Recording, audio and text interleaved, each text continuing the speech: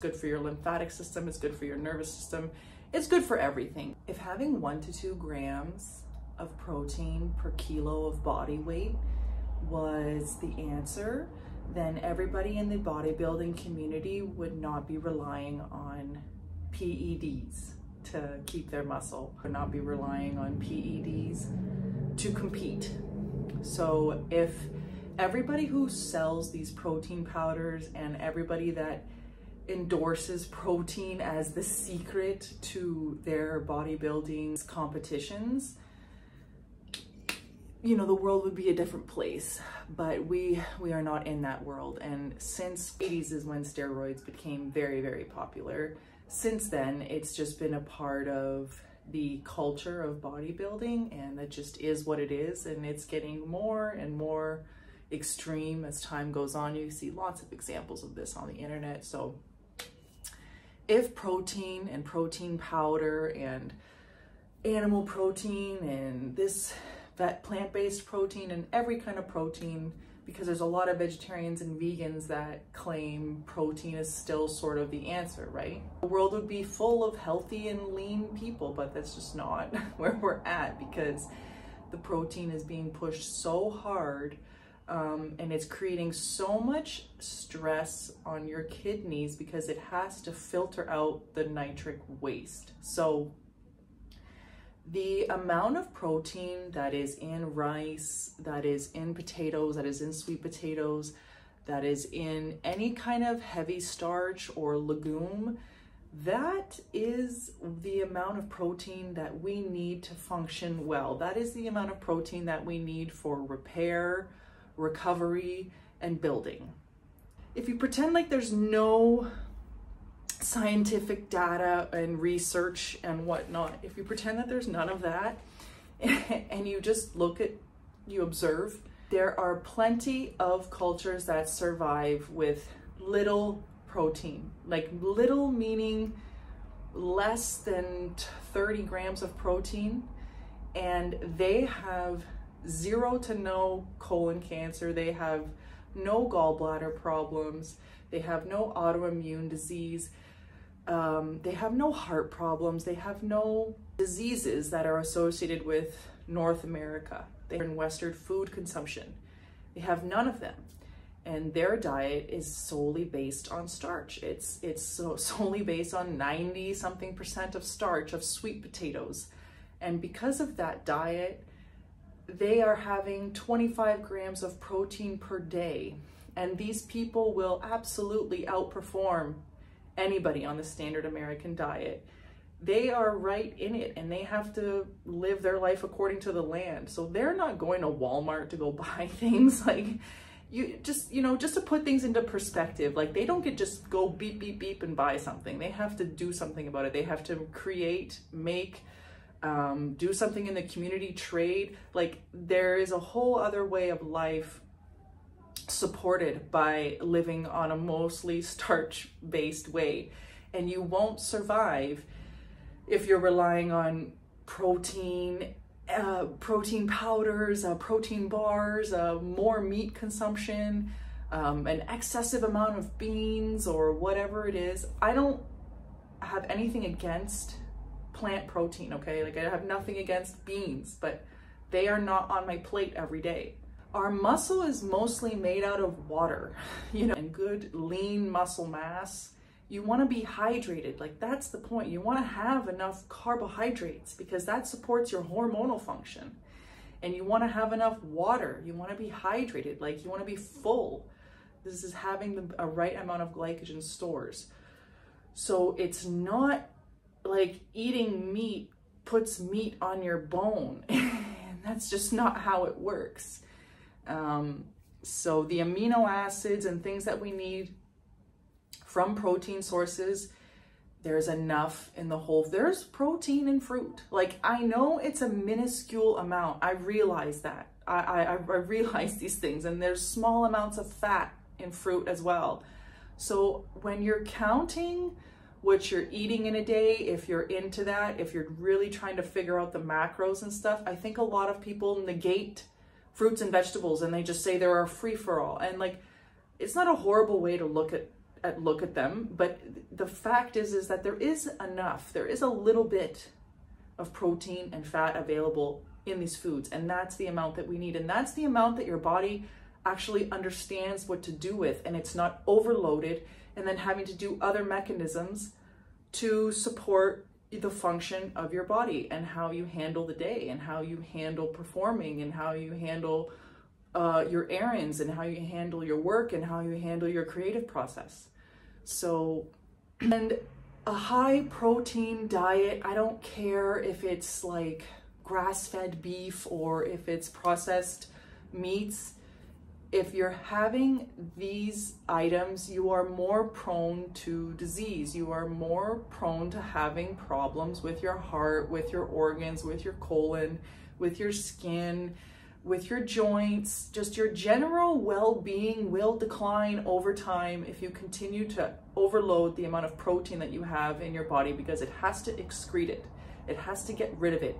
It doesn't just build more muscle on you. Like, it's just not how it works. It's not like, oh wow, I had, 200. I don't even know what people eat because I don't pay attention to protein anymore. But it just seems like a lot of women and men are packing on the protein to feel satiated or doing a lot of extra work for your body instead of giving it the complete amount from fruits, veggies, starches, legumes.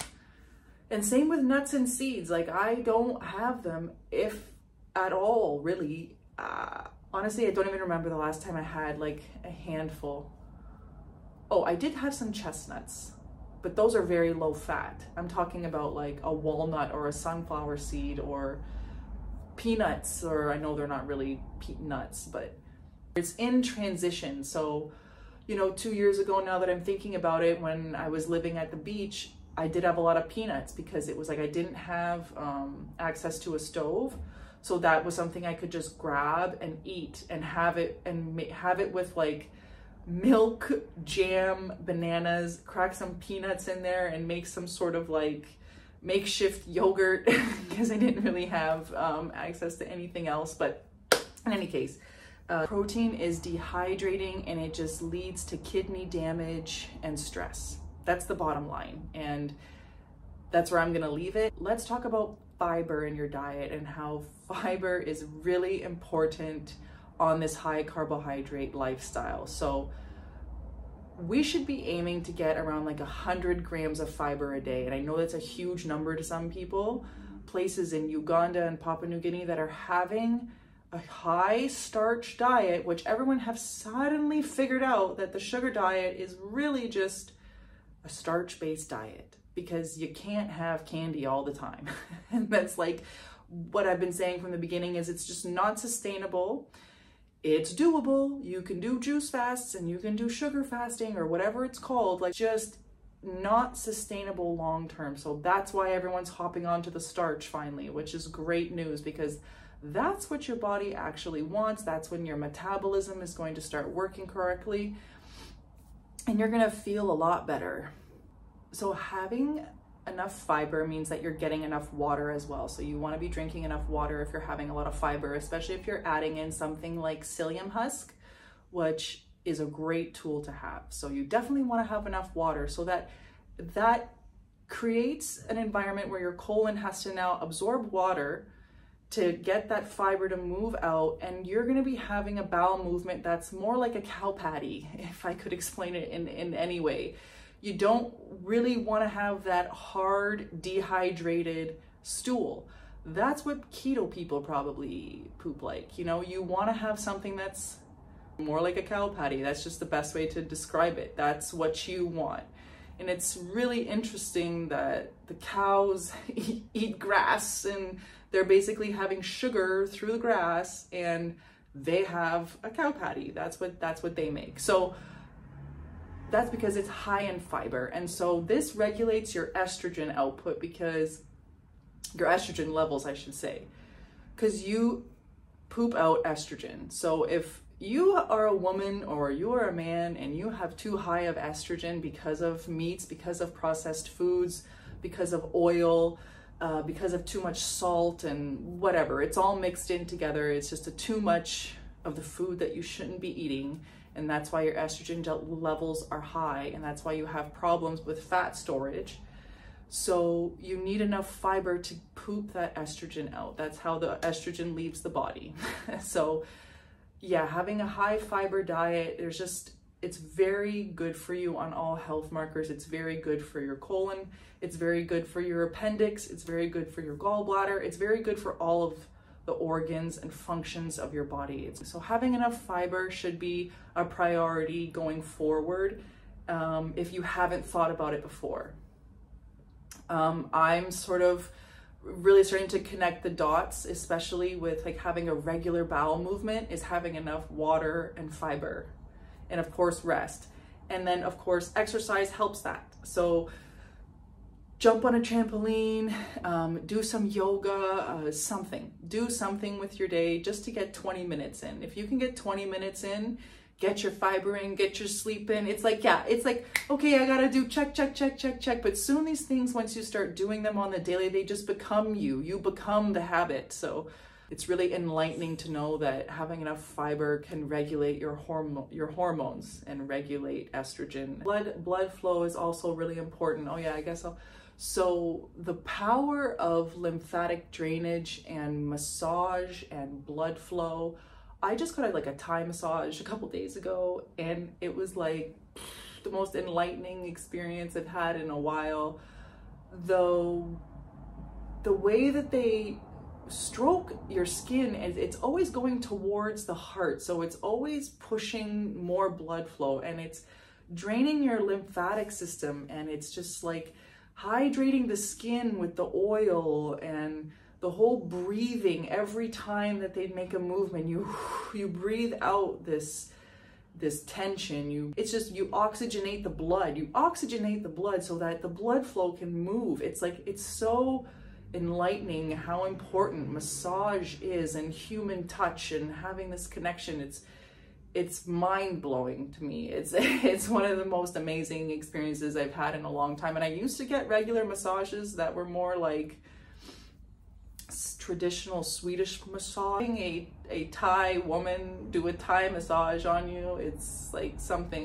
It was the best thing. Had invited better rest and better bowel movements. So movement and touch and self-care and stretching and getting out in the sun and putting some oil on your body, like all of these things, putting your feet in the ocean. And I know like not everyone's at the ocean or the beach, but like having some sort of your feet on the ground and connecting and allowing your body to rewire.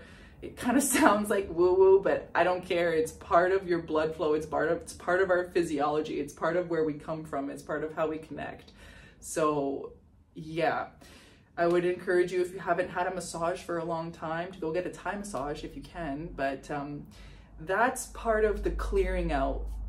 It's allowing your blood to flow and allowing this like hard part of the tension in the shoulders and the neck and all of these things, letting that kind of move out of you, and that carries a positive meridian charge through your body so that you can function properly and use the carbohydrates promptly or effectively. So I will leave the video there, and please post any comments or questions down below, and I will see you in the next one.